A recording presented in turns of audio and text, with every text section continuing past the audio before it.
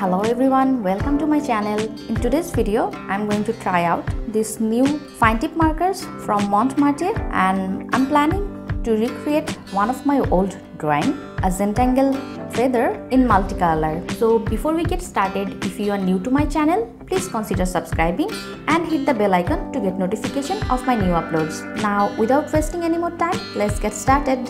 You can see that I already have drawn the outlines of the feather, and now I'm going to use these colorful markers to fill in Zentangle pattern.